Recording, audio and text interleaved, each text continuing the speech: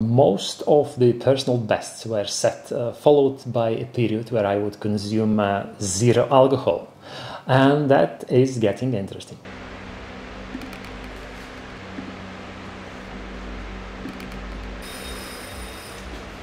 Alright, so I've been away from the trainer for a while, and whilst the main focus was, as always, running, the cycling has been a cross-training tool with an average of around 3 hours over the last 3 months. And so had a long flight over the last couple of days and a little sleep. And so my idea is that you lose significantly less if you sleep less rather than you sleep well and consume some amount of alcohol, even if it's very modest, even if it's only a pint of beer every second evening. Then this may affect your performance and recovery significantly worse than if you don't get a decent sleep. And so I will be releasing a video, and I'll stick it somewhere in there as a link, the findings, differences, what is better and what is worse. Either you drink but a little, or you at times don't get enough sleep. Even 2-3 hours of sleep a night at times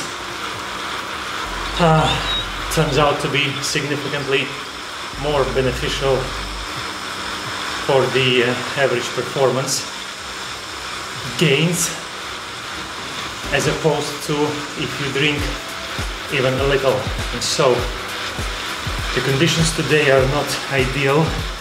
It is hot in my garage. There is no AC.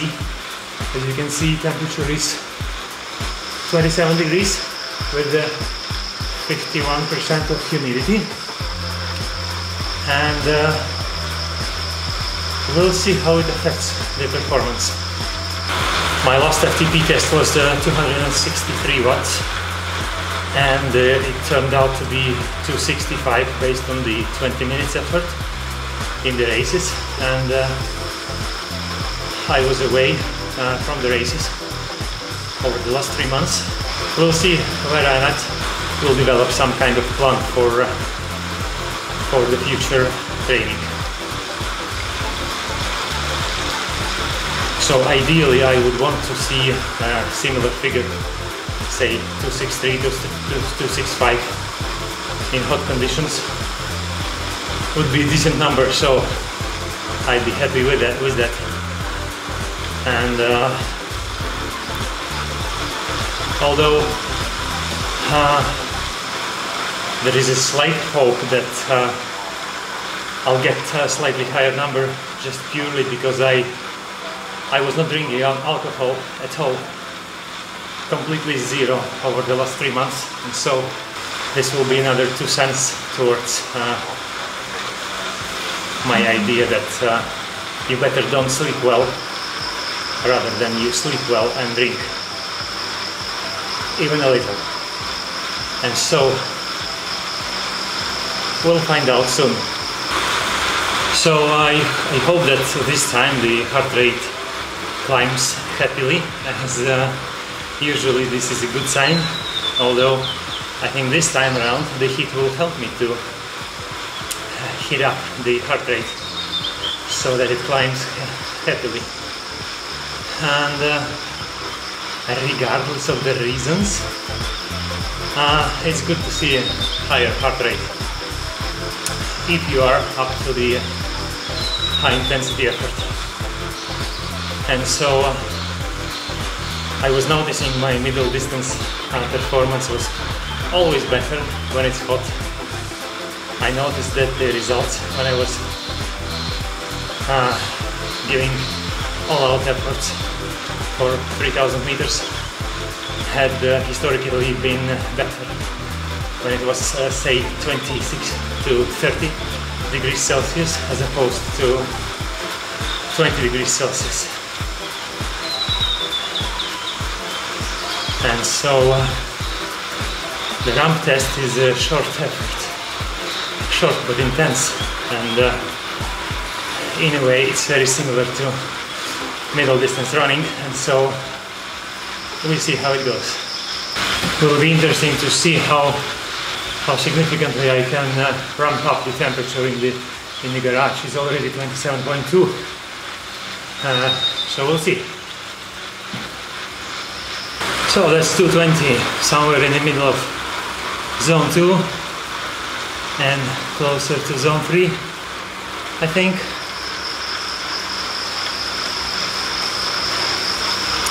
Probably getting close to LT1, or not yet.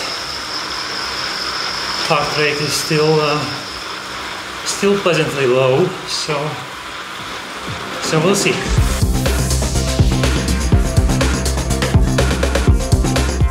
So 240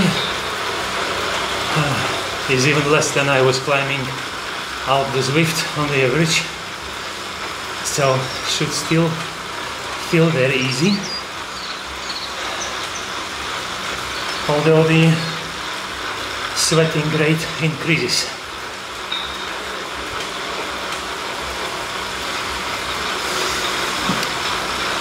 So the temperature is 27.3. Okay, 260, so should be very close to my threshold.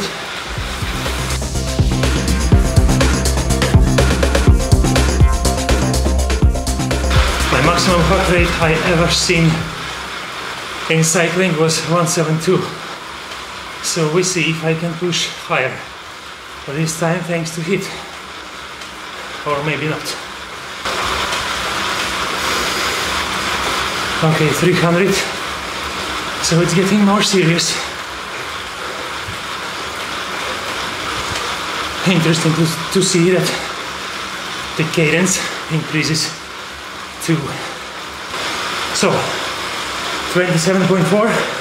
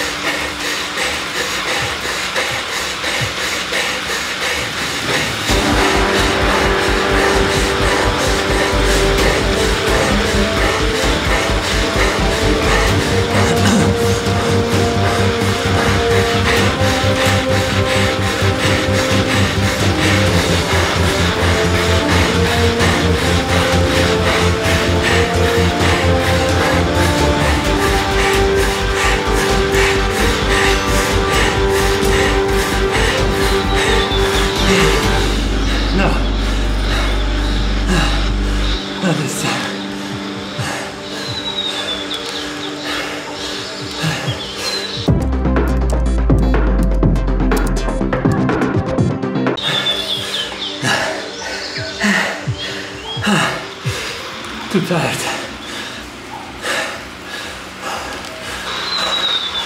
No.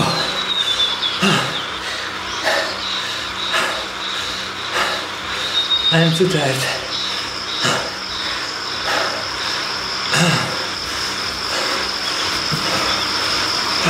You can obviously allow yourself not to sleep for a couple of nights, but then you have to recover to give it a good try.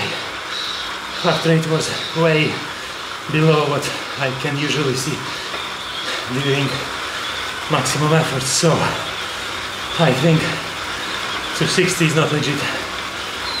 We'll have to do it again in a few days. Alright, so let's get straight to the point. I was chasing the peak performance. My main sport is running, and I thought that I was hitting a wall and plateaued over the last 2 years, as I very seldom saw the performance improvements, and those improvements were just tiny margins. At times I would improve almost on every running distance from 5K to the full marathon, but I wasn't really happy with how it progressed. And so I tried different training approaches. I tried different variation of the intensities, periodization, recoveries, and all sorts of things, and the improvements were not so obvious or noticeable. At some point I even introduced cycling as a cross-training tool, and I reduced the running volume from 70-80 kilometers a week on the average down to 50, and the rest I substituted with the cycling. And of course I did also the strength training, the jumps, and all sorts of the auxiliary exercises which would help to enhance the strength. And I did not see this was helping me either.